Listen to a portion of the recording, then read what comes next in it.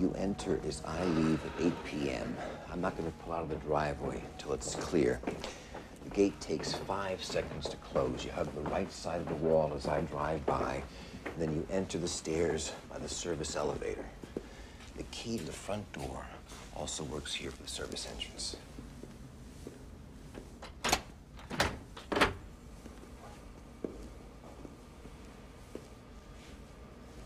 I'm going to take the key from Emily's purse before I leave. I'm going to put it in this.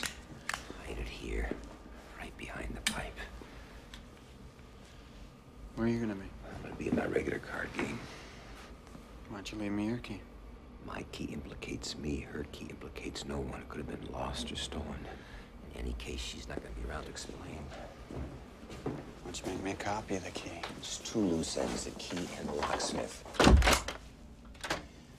This door is always deadbolted. She won't notice it even if she checks it, so... You'll be in the stairwell at 9:30. By that time, Emily will be taking her bath. She will? How you know? Because that's what she does on nights that I play cards. Why not do it in the tub?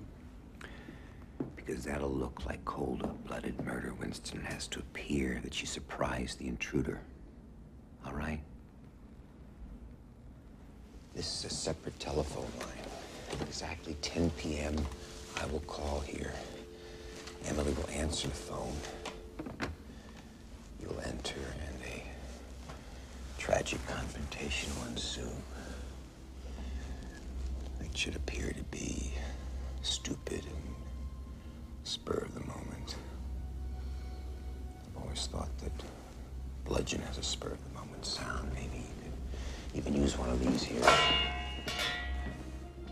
Rifle the jewelry in the bedroom. Disable the service entrance lock. Make it look like it was jimmied. Put the key back under the pipe, and then leave the same way you came in. And what happens if the plan goes to hell? It won't.